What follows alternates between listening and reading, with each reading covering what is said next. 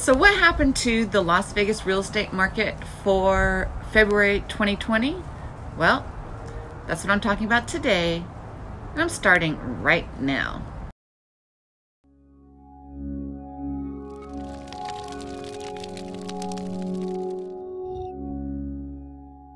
Hey everyone, welcome back to my channel. I'm Angela O'Hare, a local Las Vegas realtor, and welcome to my monthly market update for March 2020. It is a beautiful day out. I am over here at the newest village in Summerlin called Stonebridge, over at Shadow Point, which is a Toll Brothers community. They have this nice overlook, so I like to come out here now and hang out. So happy that the weather is actually nice. I can enjoy it and make my videos outside again. Got tired of making videos inside, so it's good to be back outside again. So yeah, the Las Vegas market was actually kind of crazy for the month of February, and I have been predicting this for the last few months. If you've seen any of my other videos, I am not shocked about these numbers. Can you believe that after more than 13 years, Las Vegas house prices finally hit its pre-recession peak? It's crazy. I can't believe it. Actually, I can believe it because, again, I've seen this trend happening. And as a good real estate agent, you can analyze the numbers and see what's going on with the market. But the median price still remains well below those of the boom days because of course, we got to take into consideration inflation. And if we take into consideration inflation, that's about 400,000 where we would be at right now.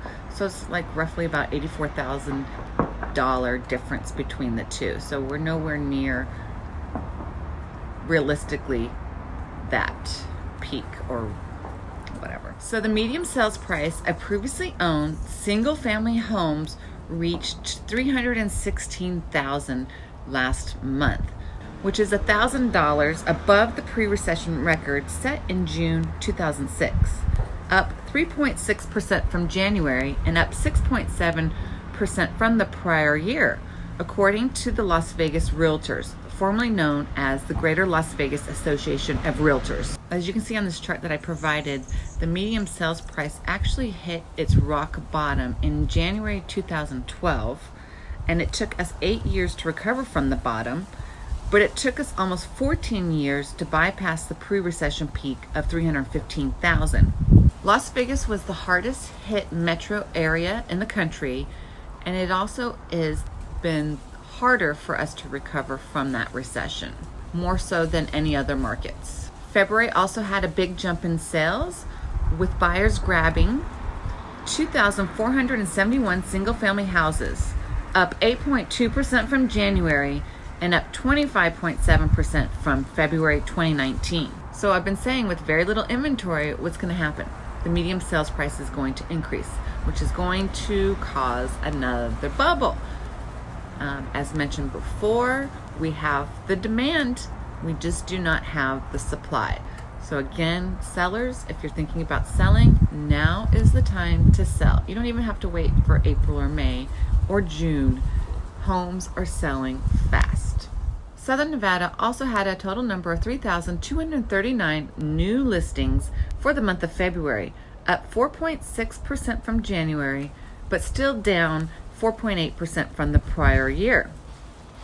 There was also a total number of 4,240 single-family houses listed without offers at the end of February, down 13.6% from January and down 40.6% from the prior year. So this time last year, we were hovering around the 7,000 mark with homes without offers. So now we're in the 4,000 mark, meaning that we have low inventory. Can't say it enough, right? I have a ton of buyers I'm working with, and we just can't find the homes, and we're starting to see again the whole bidding war aspect of things, where a home that's super awesome, highly updated, is not on the market but for a couple of days, and of course it has multiple offers. And getting into bidding wars is not fun, especially being a buyer, and especially if you're competing with a buyer that is a cash buyer. We have quite a bit of cash buyers moving here from California.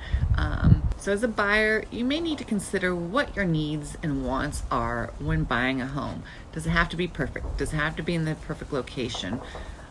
If the answer is yes, then you may need to sit this one out. But the answer is there's a few things you can live without, then now's the time to buy, especially with the interest rates being so low. And I guess maybe we can blame that on the coronavirus. I don't know. Hopefully with this virus, it's not going to tank the economy. I have a theory on that. I'm not much of a conspiracy theory person, but it just seems so quaint that the economy was doing so well, but then this coronavirus hits. Anyway, that's a whole nother topic. And now there's only 1.7 months of housing supply on the market. And as I've mentioned before, months of supply is a good indicator if it's a seller's market or a buyer's market. So now that we're 1.7, it's a strong indicator that it is a seller's market. And 50.4% of the closings for the month of February was only on the market for 30 days or less. In January, this number was 46.8, and in February 2019, it was 48.2% of the homes were on the market for 30 days or less. So there's the numbers. I mean, I don't know what more I can say about them. It's pretty straightforward. I have been predicting this for the last 3-4 months, how our market is, and I don't know if we're going to be affected by the recession. You know, like I mentioned in the beginning of the video, how Vegas was the hardest hit housing market in the country. Hopefully that won't be the case if we do have a recession, which I'm praying it doesn't. I think, you know, with the Feds lowering the interest rates, that's a good indicator that they're trying to not make it happen. Maybe, I don't know. But as a buyer, you have other options, and not just resale homes. You actually have the option of buying a brand new home. Take, for instance, I'm here in Stonebridge community in Summerlin, which has plenty of new homes to choose from. And then there's also Skye Canyon, Providence, other areas of the city have new home builds that you could consider.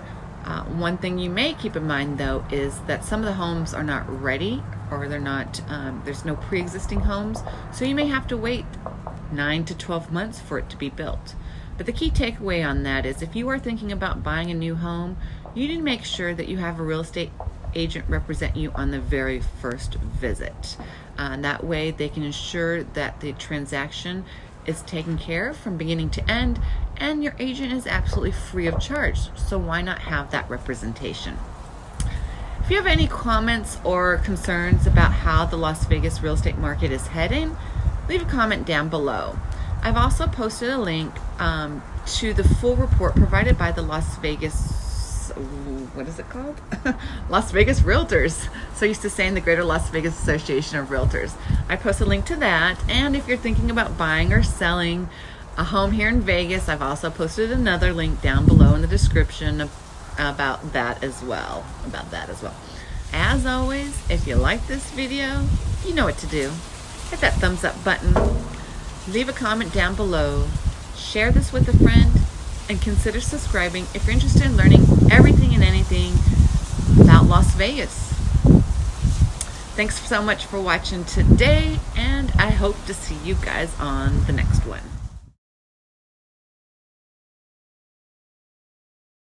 Damn, this weather is windy. Enjoying the weather while I can, because tomorrow and actually the next couple of days it's going to be rainy. So hope you've enjoyed this market update. It's a beautiful day. Let me flip it around to show you where I'm at today. Ooh, the sun is like weird. This is where I'm at today, filming my famous video market update, if you call it famous.